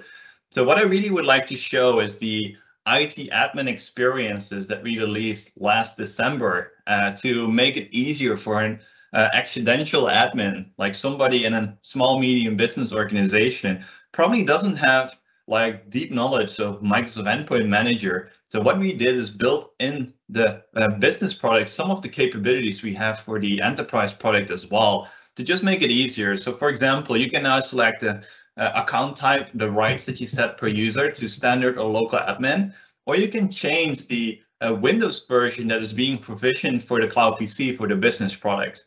So for example, if you go into the windows365.microsoft.com portal and you use a Windows 365 business license and you have extra admin capabilities, you will see this organization set up. And then once you have already Cloud PCs provisioned because you attach the license to a user and you want to change that, you can just go in, change this setting, do a re-provision if you change the operating system version, and then you're good to go. So pretty straightforward, easy. And we are continuing the add of some of the capabilities of the enterprise product in a more simplified manner without the Microsoft Endpoint Manager configuration flow. So for example, the localized settings, the language of the Cloud PC and such will be integrated into this flow pretty soon as well, and some more capabilities as well coming up. So one thing you can do as well now in the business product is manage Cloud PCs on behalf of. So if you are an accidental IT admin in the business product, you can find the Cloud PCs that are active and you can do a restart or change the standard account settings individually per Cloud PC user as well. So you just need to change it. And at that time, the action is taking effect on that Cloud PC. So it does a reboot and some code actions on the background, and then you're good to go. And you can do the same thing for resetting the Cloud PC as well as restarting the Cloud PC. So if you are, for example, an office manager in a small, medium business organization, and you have like 10 or 15 business Cloud PCs, and you need to just reboot it because somebody is on the road and he cannot like work or log onto his Cloud PC, that person can just call the office manager, and the office manager knows exactly what to do in this simplified console. And then after that, everything starts to light up and work again. And if things are not working fine, you can always hit the reset button, and then you get a just new Cloud PC provisioned with all the capabilities we have baked in, Microsoft 365 apps and OneDrive, automatically recovering your user data inside the Cloud PC as well.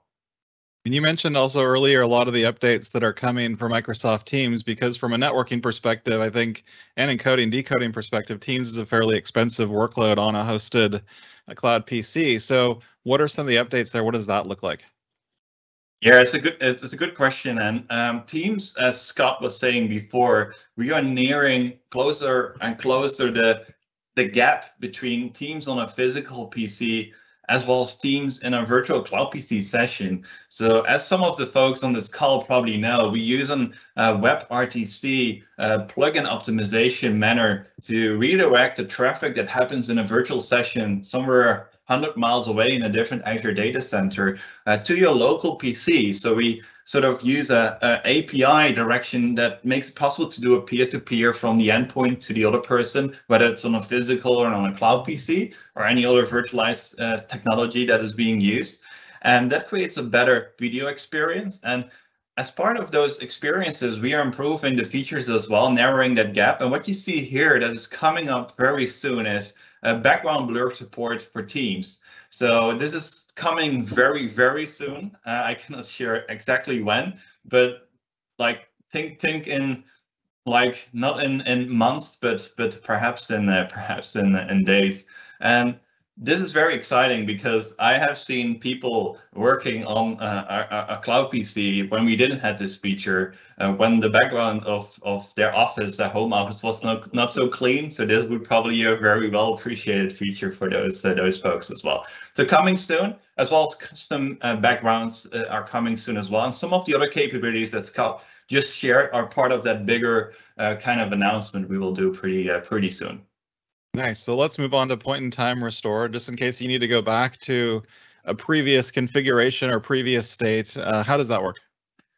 Yeah, so point-in-time restore is really a feature that represents kind of the connection we have with a physical PC, meaning that if you are using a physical PC, it could be that you sometimes have to restore to a previous point in time, or you lost some data. And of course, with OneDrive, we will capture like revisions of the data, and you can just go to the recycling bin and restore it. So for those use cases, probably the point-in-time restore feature is not really necessary. But if you are like doing something in your cloud PC that creates like some damage in the operating system, or there is something else happening, as I said before, you're doing code, doing some scripting, and you lost your script and you stored it on a location that is not captured by OneDrive, for example, then this feature could be great, but as well for BCDR purposes. So if you need to restore to another like location, you can use those snapshots as well. And we are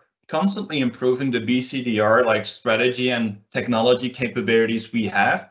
And there was a question in the chat as well, like, what are you guys doing on replicating the cloud PC if you are on the road and go from like the US to like West Europe, for example? So we are currently investigating the kind of capabilities we can build baked into our service. So stay tuned for the roadmap as well to see more insights on where we are with those features. But I really would like to show you the point-in-time restore feature from an IT admin perspective.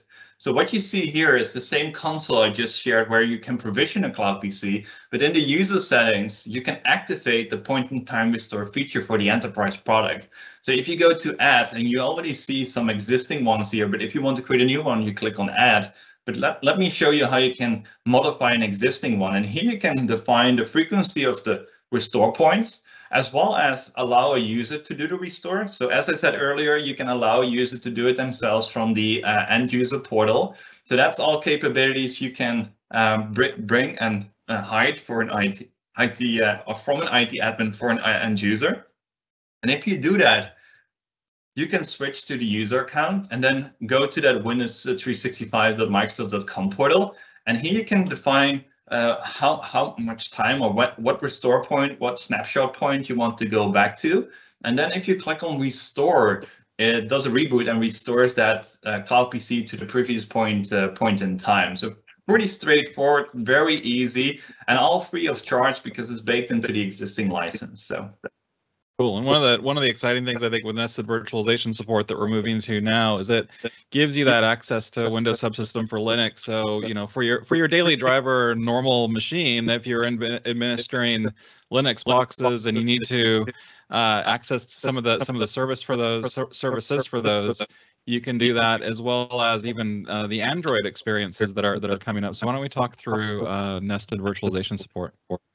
Yeah, so as I said earlier in the licensing slide, the nested virtualization feature highlighted here in thick letters is something we support on the 8-core 32 gig of RAM license. So we are working on getting it into the 4-core, but we really think that the 8-core 32 is a sweet spot, because as you probably know yourself, if you run Hyper-V and you want to run another Windows machine on another Windows machine, you require sort of a duplicated kind of resource amount that you have on that local VM. And perhaps if you want to run a little bit more machines, you need more resources and power as well. So for running Hyper-V, we think 8-core is the great license to use for doing those developer kind of scenarios. But WSL and WSA and Sandbox and Docker are kind of services we support too. And this is an example of using Windows 365 with Linux inside the Windows 365 Cloud PC. So if you're a developer and you have nested virtualization activated, you can just install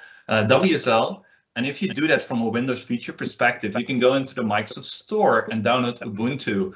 And then after that, it installs Ubuntu inside Windows 11, which is kind of amazing, running Linux on a Windows operating system.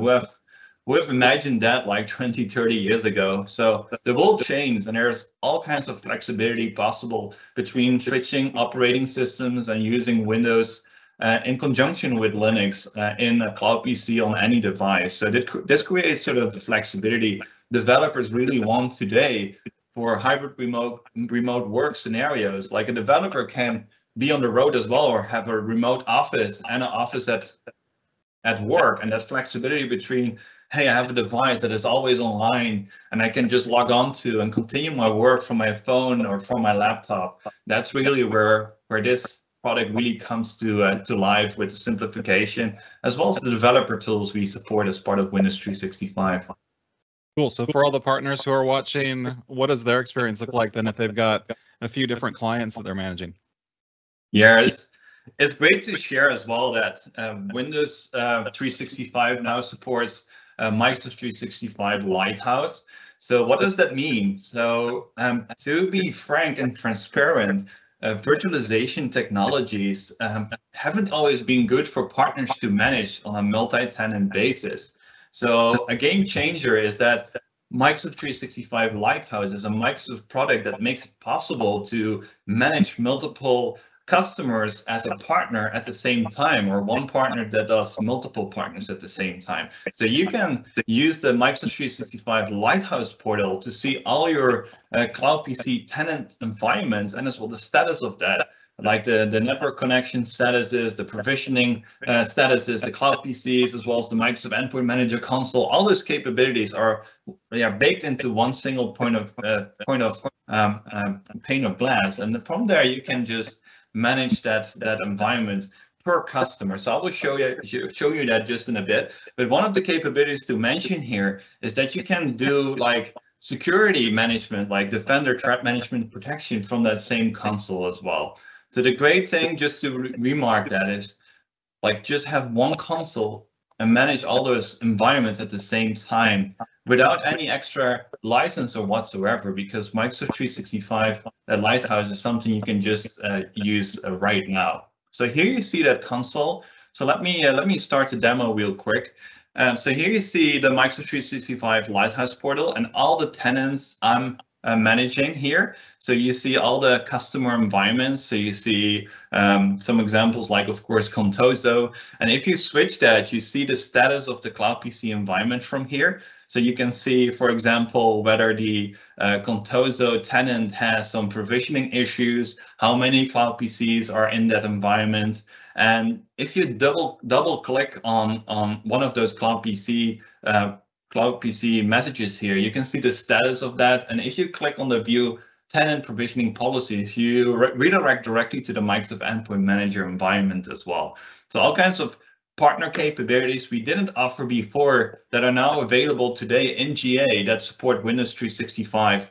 So that's great news, and creates like lots of new partner capabilities to resell Windows 365 with some benefits from one of the CSP channels and other partner benefits we have, and also from the management layer to do it on a multi-tenant basis today. So cool. So why don't we move on to another theme? I think that's always a question, especially when you're thinking about hosted Cloud PCs. Do I bake the applications into a custom image, or do I deliver them because they're long-running PCs through my normal processes with tools like Mem, Intune, Config Manager?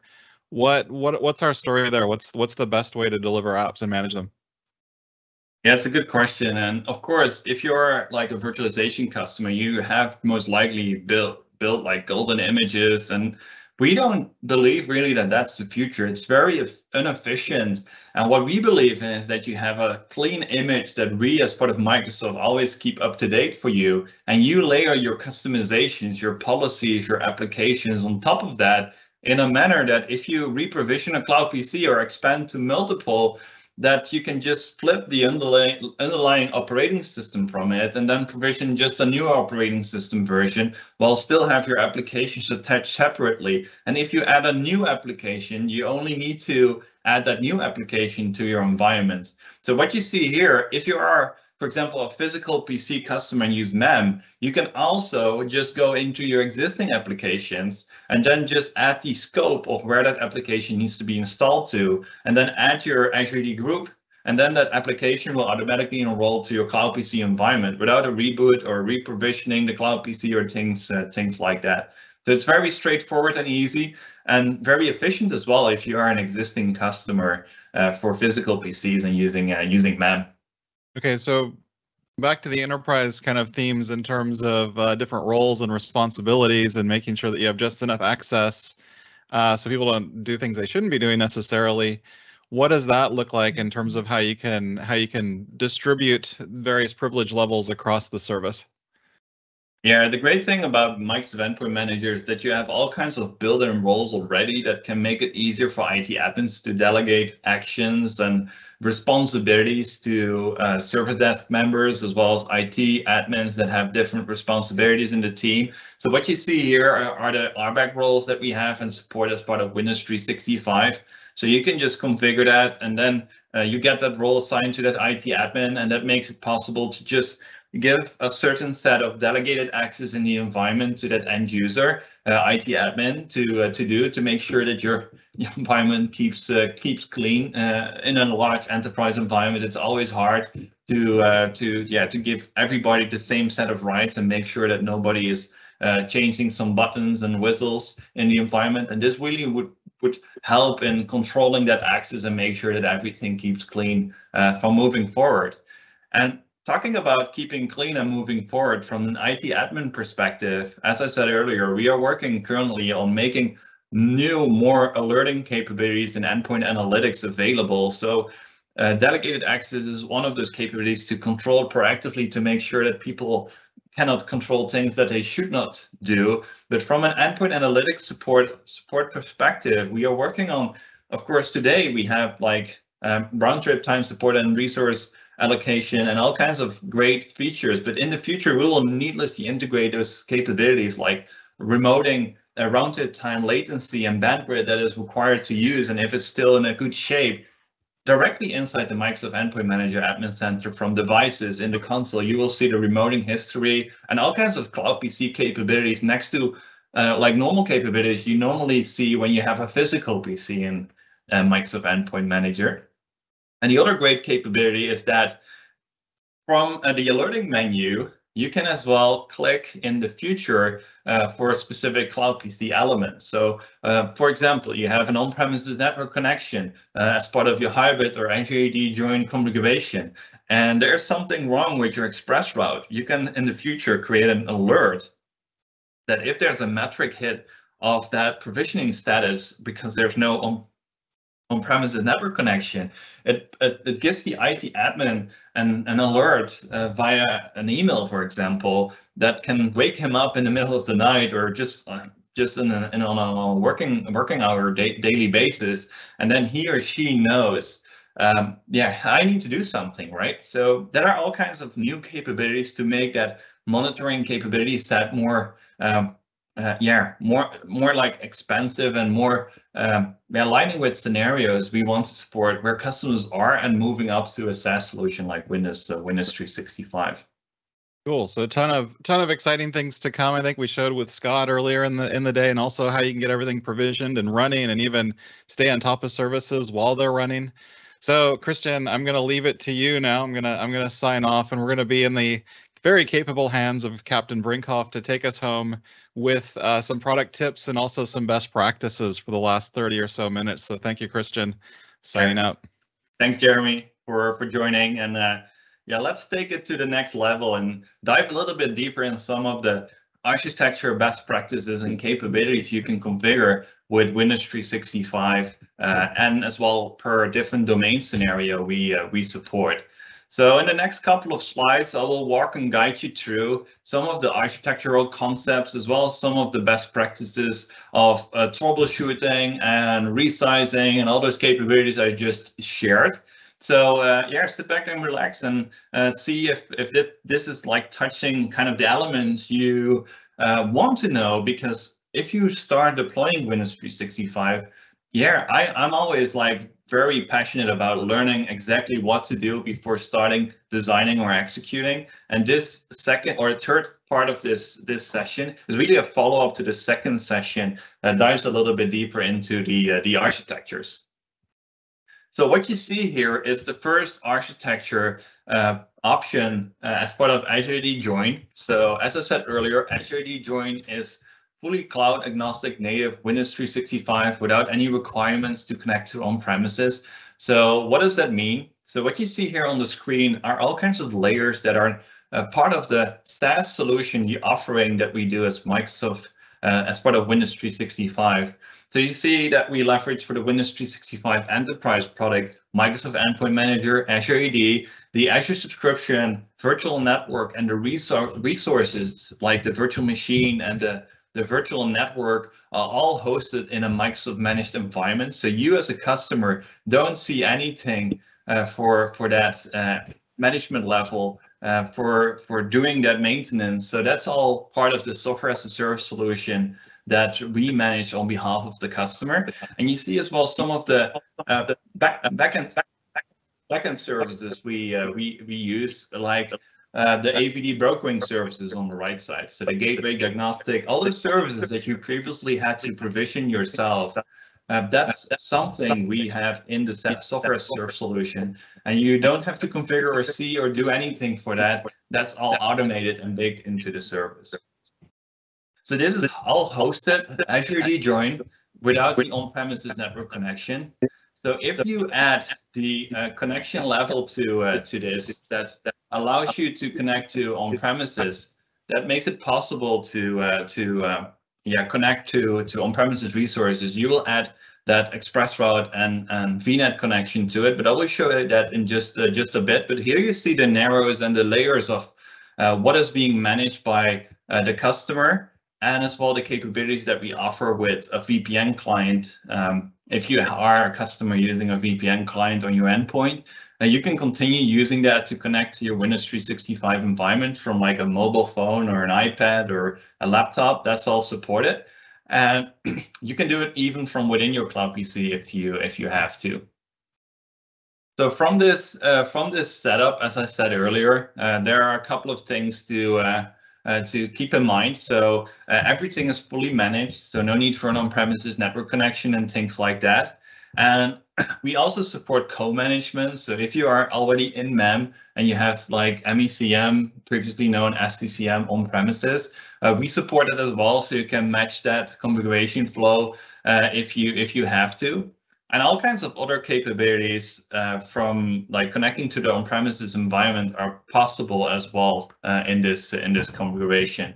So we really recommend customers, if they can, to configure the Windows 365 Enterprise product with Azure AD Join. But of course, as I said earlier, if you can't because you still have an on-premises requirement for Kerberos, you can go hybrid as well. And therefore, you need to bring in a little bit more capabilities for configuring that on Azure, the subscription and a VNet and things like that too.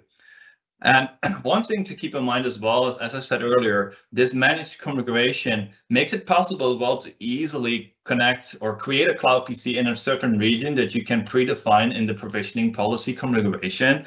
And as part of that configuration, you can define a location that is closest to your physical location. So what does that mean in terms of the end user experience? Is that latency to that like physical data center is the closest by that you can get from your physical location. And if you have an on-premises network connection and your data center is further away, this option with Azure AD Join creates a capability, an option for you to go closer to your physical location, because we support Windows 365 in almost every Azure data center right now. So you can just pick the closest Azure data center that is to you, and then have a stable, low latency connection to your Cloud PC environment. So then we have Azure AD Join with the bring your own network capabilities. So that's what you see here on the screen. So same concept of components we use. And the difference is here that some of the components are matching the customer's Azure subscription environment, because that connection to the backend services is required. So you see on the left side the different colors of management level, and on top you see again Microsoft Endpoint Manager, of course, and Azure AD, and you see that customer hosted environment and Microsoft hosted environment in the middle and underneath that. And that's sort of where we draw the line between Azure AD Join as well as hybrid, which I'm going to show you in just a bit, between, hey, okay, I want to go to my backend, and that requires a subscription, and the subscription needs to have a VNet, and that VNet needs to have a site-to-site connection or an express route connection to on-premises, or any other SD-WAN or partner solution you use in your environment. And that creates a little bit more complexity, like not to the level of configuring everything yourself, but the network level and the maintenance on the network level is of course still something you or a partner that needs to do, because the routing of the traffic remains to go to your own firewall or own like network routing levels and equipment that you have in your environment. And that's, to be frank, what most customers still want and use today. So what I predict what will happen is that most customers will go Azure AD Join, but still have the requirement to connect to on-premises data. And then the Azure AD Join with bring your own network capabilities is the best pick for those customers moving forward. Other great things, as I just shared, is supported too. So co-management can be possible. Keep in mind that network connection you configure and that VNet connection, that determines where your Cloud PC is created in. So if you have an on-premise network connection that sits in central US, then the Cloud PC will also be provisioned in the Microsoft managed environment in central US. So all kinds of capabilities you need to know about before you start kicking the tires to determine whether your latency is as low as possible from your physical endpoint location to the cloud. And also other things that you can use is just flexibility on the configuration of your application. So you can use Microsoft Endpoint Manager, as I said earlier, to deploy applications to your Cloud PC. And if you have that network layer on the background in place, those applications can just connect to the backend from that application that runs inside the Cloud PC. So the end user will just see the application showing up via one of the clients that we support in a way that they have been using it on a local PC. And the great thing about having that on-premises or backend connection in place is that you can just consolidate all your internet databases and application servers in one location. And it doesn't really matter anymore where your physical location is of your endpoint, because if you're connecting from a physical PC to a backend service somewhere on a different side of the planet, your latency is very high. But if your Cloud PC sits in an Azure data center location that's close by to your backend data, then the connection over the remote desktop protocol determines your quality level of the Cloud PC. But the backend, the connection layer that happens on the Cloud PC to the backend services is something that always keeps consistently low.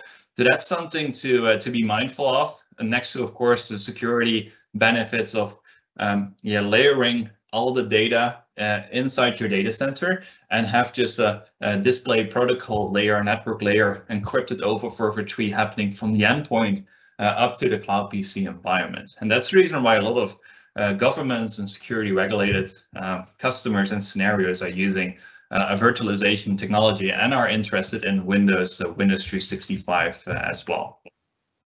So then we have the third option, which is hybrid Azure AD join. So with hybrid Azure AD join, you can still have the interaction with your on-premises Active Directory domain controller. So Kerberos and all those capabilities you have, perhaps some applications that are like a little bit older and require authentication to your Kerberos domain. That's all possible to do as well.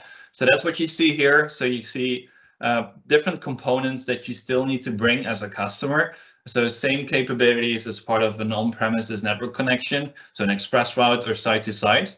And going a little bit more back and zooming into the customer-hosted environment on the right side, you have that same need for an Azure subscription, as I said before. So it's more difficult, perhaps, to onboard than, of course, the Azure AD join service.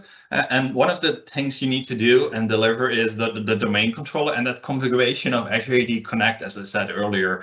So you need to flip that Azure AD Connect setting to hybrid Azure AD, because without that, it will not work correctly. And you will see that as well popping up in that proactive network connection, Azure connection service, that watchdog service, network connection monitoring table that I just showed before. It will flip from pass to fill or give you a warning and notify the admin, the IT admin, about it as well. So I'll already explained all the capabilities of hybrid Azure AD. So there's as well the option to use your environment on premises. So if you have any on-premises infrastructure, you can just use that. So if you have like lots of legacy services in your environment and you have the need for Kerberos, then hybrid Azure AD probably is still the best way to configure Windows 365. But it's an easy switch for you to Azure AD in the future because we already support it too. So you can determine your strategy of flipping a provisioning policy to Azure AD join if you're already in there. And if you layer all those applications on top, as I said before, it's an easy switch because your image will be just rejoined to Azure AD and your applications will be just layered on top of that because you separated them already from your golden images from moving forward if you are coming from an existing virtualization technology. So a couple of things I would like to highlight as well is, and I didn't do that in the previous presentation, is the capabilities we have for partners or automation you can build in Windows 365. So we have graph APIs right now that are available that you can use to build native Windows 365 management and automated tasks from, like, for example, MAM into your own solution. So we have partners like Nerdio and NetApp that are using those graph APIs right now to build own partner solutions on top of Windows 365. But this can be used by just an IT admin as well to streamline your monitoring capabilities as well as your automation capabilities as part of the categories we support for automating specific features inside the Microsoft Endpoint Manager console, for example. So if you're interested in creating your own UX and do some management on top of that and simplify the processes even more, because that's just how your organization and your department works, and streamline those processes, you can go to ak.ms/w365 Microsoft Graph Beta, and you can find the information you need for doing that yourself. So what about monitoring, analytics, and troubleshooting? So here are a couple of tips and tricks and what we do for monitoring and improve your total cost of ownership. And one thing I didn't share before is if you go for Windows 365 Enterprise, Endpoint Analytics is baked into the license. So there's no need for an extra monitoring solution like Log Analytics or something like that to use on top of Windows 365 separately. The monitoring solution, Endpoint Analytics, is baked in, so pretty easy to use and all created and measures a desktop experience kind of behavior. So if you go to a different solution on Azure, most likely that's more focused around server orientated architectures. And with Endpoint Analytics, it really focuses around the end user. And that's what we can deliver with Windows 365 as well. So think about those alerts that I shared earlier, but you can as well create proactive recommendations and remediations, meaning that in the Endpoint Analytics portal, you can create PowerShell script actions based on, hey, a Cloud PC is excelling in CPU usage or RAM, and then if that happens, you can throw in a PowerShell script that does a reboot or something like that to solve the issue for the end user without any IT admin interaction or the need for a service desk to do something. So all kinds of capabilities that you can do in Endpoint Analytics to be flexible in what you can do to make sure that the performance is going well. And as I said earlier, because everything is baked in, you have no need to bring in another monitoring solution. So you can really narrow the investment that you do for your cloud PCs as well as your physical PCs if you are not using MEM to manage your physical PCs as well in your environment. So here's a quick run over of Endpoint Analytics. So if you're not familiar with Endpoint Analytics, here's where you can find the startup performance and as well some of the remote in connection settings that we built specifically for Windows 365. So you see the score for your full organization, but you can as well find the information per cloud PC. So what is the latency from a user that connects from his physical endpoint to the cloud PC? All kinds of like proactive monitoring options that you can check in as an IT admin that belongs to a virtualized solution that Windows 365 is. And other capabilities you can see there is like, what if I'm still using Windows 10 and I want to upgrade to Windows 11? We have a dashboard, work from anywhere. And in that work from anywhere dashboard, you see if your cloud PC is ready to move up to Windows 11. And then from there, you can just go to one of the policy settings we offer to do an in-place upgrade to Windows 11 as well, all from the same Microsoft Endpoint Manager console, all in one. So pretty easy and straightforward to do that. And one of the other things I would like to call out, if you are a user and an IT admin and you have problems in your environment, you can also use some of the troubleshooting capabilities we offer out of the box. So for example, every Windows 10 and Windows 11 Cloud PC and just the operating system in general has Quick Assist. And Quick Assist is a tool that is available in Windows that you can use as an IT admin or a service desk to just open and send a code to the other person to do remoting, remote help. So do troubleshooting, see what happens on the screen there, and then you can take over the ownership of that screen and solve the problem for that end user. And that's a great capability to have, and that removes as well the need to use and invest in a third-party solution, perhaps to do that management and troubleshooting as part of your Windows 365 environment. If you cannot solve it yourself and you need more help, for example, you can use as well, of course, the Microsoft Support Desk. So I will show a little bit more information how you can use that in a bit. But another capability we are working on is the remote help feature that we released or announced during the Windows Commercial event 3 weeks ago. And we are working on supporting that with Windows 365 as well. And that creates more capabilities to do management as well as part of your Windows 365 environment, as well as delegating different roles and capabilities to troubleshooting inside your cloud PC environment. Other capabilities as part of troubleshooting, as I said earlier, is the resize feature. So with resize, you can do a resize of your cloud PC to a higher or lower license, which we will support in the future.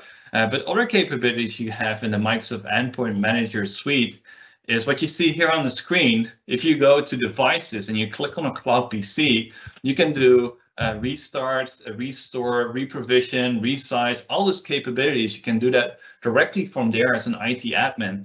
So all kinds of capabilities you want to have for a cloud PC, which partly already were existing in the same devices as menu for a physical PC. So if you're an IT admin that already manages Intune Microsoft Endpoint Manager today for physical PCs, you will see a lot of like similar patterns as well as capabilities you can use as part of Windows 365. And that's exactly kind of the vision we have. We want to narrow the gap of capabilities you have for a physical PC as well, for a cloud PC, for both the end user as well as the IT admin, as Scott was sharing in the beginning of this presentation. So if you have like help desk people, as I said earlier, that you want to have to take over control of a cloud PC, there's as well a new remote assistance session button on the right side that you see on the screen that you can use to set up remote sessions to the cloud PC environment as well. And just to come back to the original proposed question, like if you have the need for help, like if there's something happening in the cloud PC environment and you cannot really find what's going on there, there's an easy way to just go into troubleshooting and help inside Microsoft Endpoint Manager and create a Microsoft support ticket in there. And then from there, our support desk will help you as soon as possible.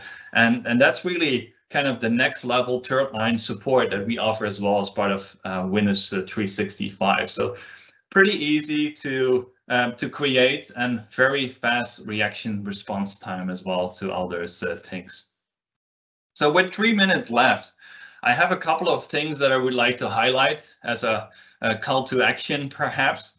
So if you want to learn more about what you just saw today and want to dive deeper into some of the demos as well as get more hands-on experiences, on the Windows in the Cloud podcast, which I run with several guests like Steve Dispenza, the CVP of Microsoft Endpoint Manager on Windows, or Scott Manchester that was just on the call as well. You can go to ak.ms/Windows in the Cloud to find the Windows in the Cloud episodes. And if you go to ak.ms/Windows 365 April updates, you go directly to the Microsoft Mechanics video that Jeremy and Scott just released as part of the Windows commercial event launch. So all kinds of great assets you can use and perhaps can share with your colleagues. And we will also share the recording of this event somewhere early next week. So you can share that event recording as well with your colleagues and get them perhaps excited about the technology as you are, hopefully as well after hearing us speaking in like the last two hours from now. So there are a couple of other links that I would like to share as well. I will make sure they are represented in the chat so you can easily capture it. So those links will have hyperlinks, and I will share those in just 2 minutes in the chat so you can just capture them from there. So with that, I would like to thank you and as well thank Scott and Jeremy for being great hosts and speakers on this first Windows 365 Accelerator event. This will not be the last one, so we will be back. And I'm really glad that there was so much interaction during the chat during this presentation. So I really thank you for watching, and I hope to see you at one of the other events soon. So thank you.